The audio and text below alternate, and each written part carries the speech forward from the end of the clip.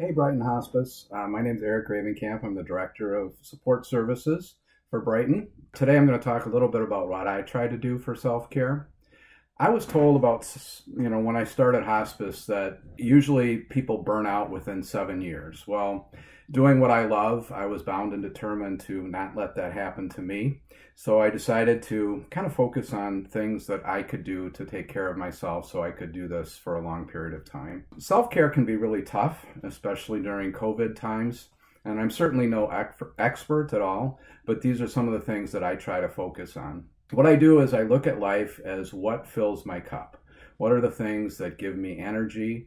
And then I try to eliminate the things that drain me or drain my cup. And so today I'm going to talk about what self-care things I do to help fill my cup.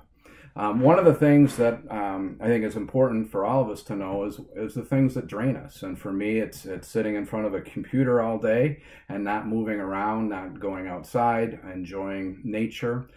So I try to break up my day a little bit, not watch too much news that can be overwhelming. I stopped doing Facebook. I found myself getting really frustrated all the time with some of the negative posts that people are having. And I just decided, why am I doing this? It's not helping me, so I decided to get rid of it. So what I do is, because I'm more of an extrovert, I try to get together with people outside. For me, that gives me energy. I love being with people, listening to people's stories. That really fills my cup. The other thing I love to do early in the morning is I'll go out and I'll take my dog Otis for a walk. I love watching him run. He'll chase the birds, and it just kind of brightens my day. This weekend, I was able to get outside with my wife and some friends. Went for a long bike ride. That was really pretty cool as well. The other things I try to do is get involved in the community. For me, I know that if I focus too much on myself, I can get depressed and things, but if I'm doing things for others, it helps fill me up. So the church that we attend really gives me a lot of opportunities to serve. It kind of lifts me up. I love the music. I love the opportunities to serve. It just does a lot for me personally.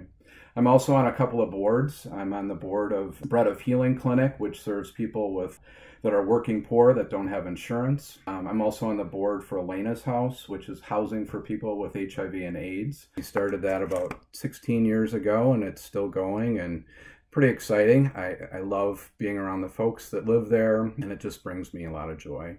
So for me, self-care means finding ways to fill my cup, minimizing the things that drain my cup.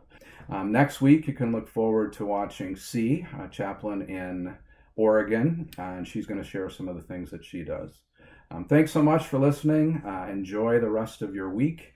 Have a great weekend, and try to find ways that are going to fill your cup and bring joy to you each and every day. Thanks, everybody. Have a great day. Bye-bye.